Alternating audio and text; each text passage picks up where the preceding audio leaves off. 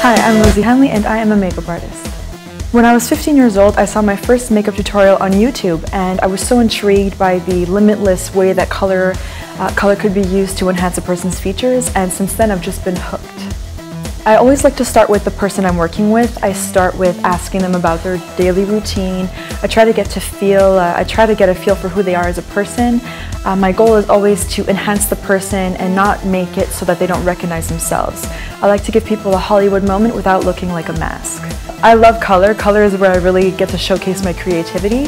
But I'm really comfortable and just as excited to use neutral colors to really enhance a person's features and make them feel their very best. I guess it's the person's face when they see the transformation. The final product is the most rewarding for me because you can see a person recognizing their best features in themselves, and you can just see their self-esteem just blow up and their faces glow. For me, it's really beautiful just to see their reaction to the final result.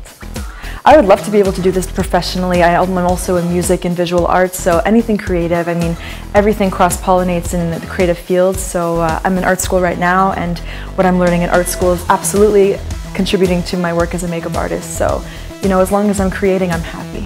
I work with all brands. I love all different types of makeup. I actually make my own too at home.